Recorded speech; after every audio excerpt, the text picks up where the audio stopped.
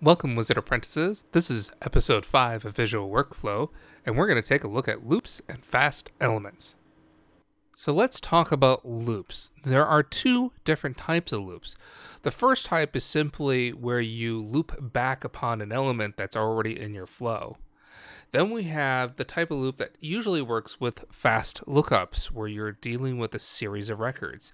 The entirety of the collection goes into the loop, and then you loop through each record until finally you reach the last one and you exit. So let's think about how we can use this. So let's say we have a whole bunch of products in our opportunity and we want to be able to create an asset potentially for each product. So we're going to loop through the products and ask the user if they want to create an asset and then finally create the asset. This is going to look a little complicated. And so in this particular episode, I'm going to have the flow already created, but we'll take a look at the important elements that we have not used before and talk about those. So here's the flow we have created. You'll notice there's a few elements here that we have not used before, including an assignment and fast lookup and fast create, as well as the loop. So let's take a quick look at what this flow actually does. We start with an assignment. An assignment is simply an element that allows us to assign a value to various variables. In this situation, my flow is designed to work off an opportunity. Since I don't have the opportunity actually calling the flow, I am going to manually assign what the opportunity ID will be for our test. Now, this is really nice when you're building a flow and you want to test a flow that you're going to have called, say, from a button on your opportunity, but it's really not a good idea to be hard coding these IDs in your flow. This is just to get us started. So when the flow begins, we start with our record lookup. We've looked at this up in the past, and here I'm simply grabbing the account ID from the opportunity based on the ID that's been passed into the flow. Now we have fast lookup. Fast lookup is something that we have not looked at in the past.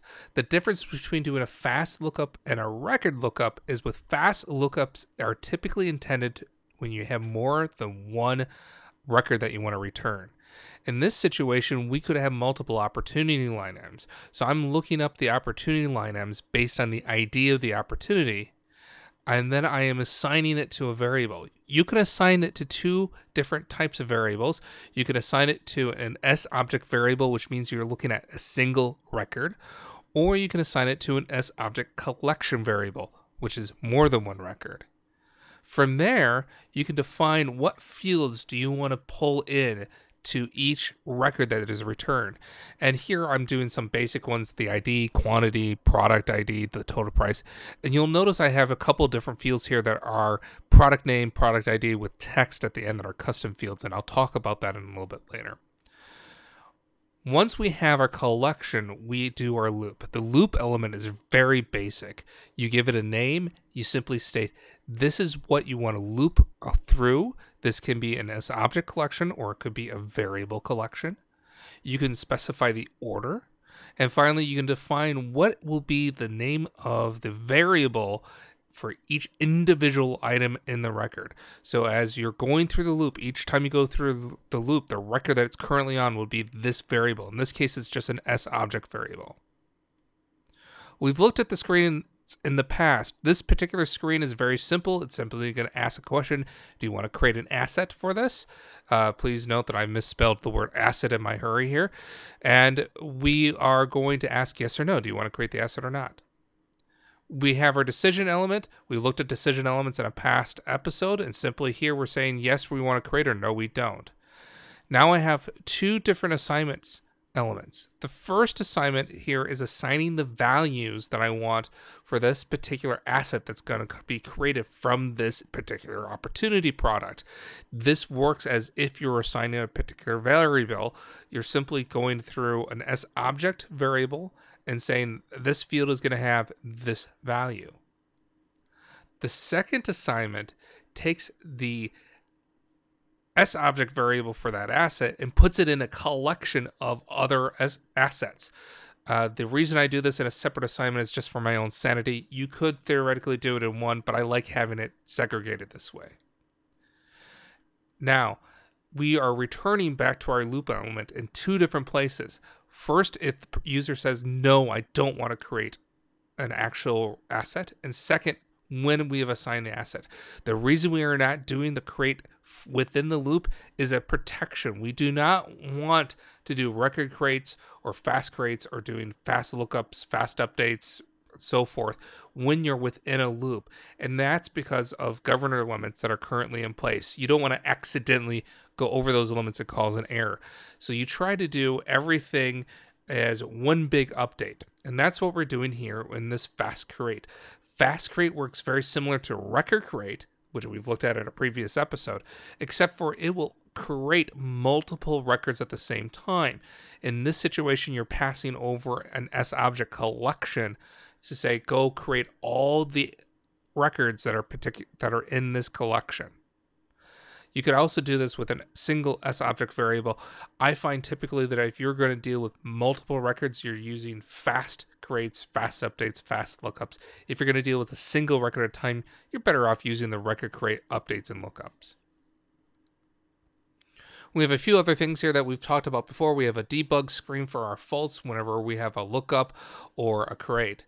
So let's take a look at how this will actually run. I have an opportunity created here, and we can see we have a series of magical devices that are being sold. And some of these I may want to have an asset created and some don't. Just to show that I have nothing up to my sleeves, here's the account for our opportunity. You can see we have no assets on. So let's go run our flow.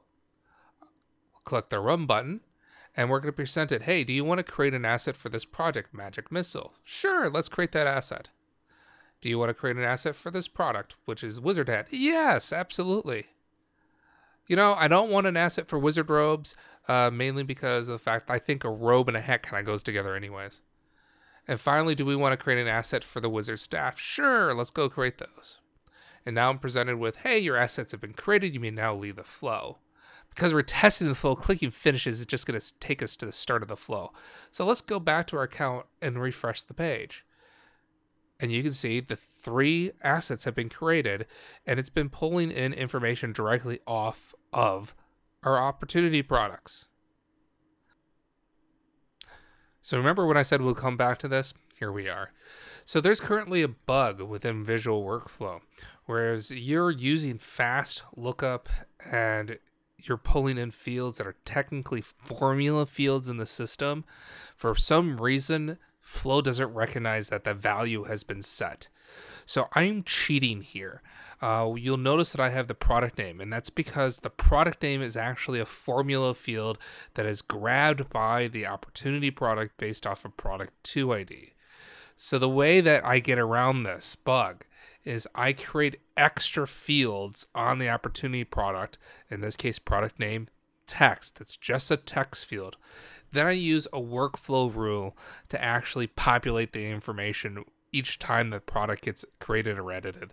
That way I can use this text field, which is on the opportunity product itself, and not have to worry about grabbing a formula field and getting an error. Some of the other fields that you would have to do this with is if you're trying to grab the list price, the product family, the product code from the product. Even though they may appear on the opportunity product when you're looking at the page, in reality, it's just a formula field that's being passed down. So this will also happen for any custom formulas you created. That's why we're having to use a text field here and then filled in with a workflow rule in order to do that. Now we could get around this another way, which would be just to grab the product 2 IDs and then go and do a separate lookup. But then that lookup would have to be within our loop itself, and I wanted to avoid that simply to protect myself from governor limits. So that concludes our loopy video for today. Thanks for watching, everyone. Remember, the magic is out there. It's yours for the taking. And please leave a like or comment. I love to hear you guys' feedback, as well as please tell me what else would you like to see. If you would like specific use cases for how to use Flow, or if you have a use case in mind but you're not quite sure how to build it, please leave a comment and let me know about that, and I'll love to take a look at those for a future episode.